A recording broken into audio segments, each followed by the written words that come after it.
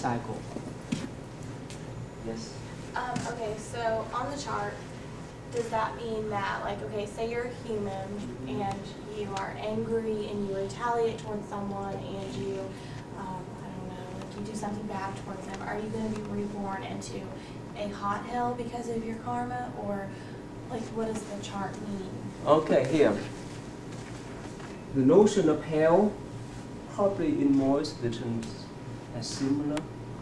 If you really read the serious crimes, according to this view, one of the serious crimes is that you kill your own parents.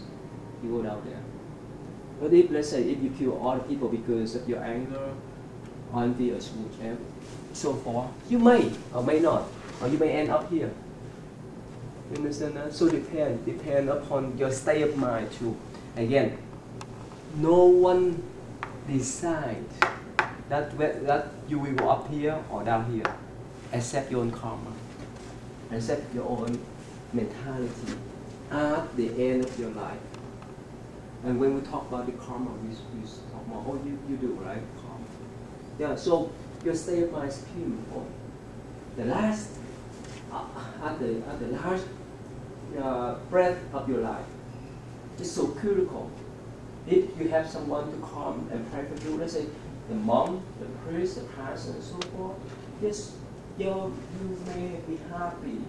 You may, your mind may be positive. You may go up to heaven. You may go back to human realm. And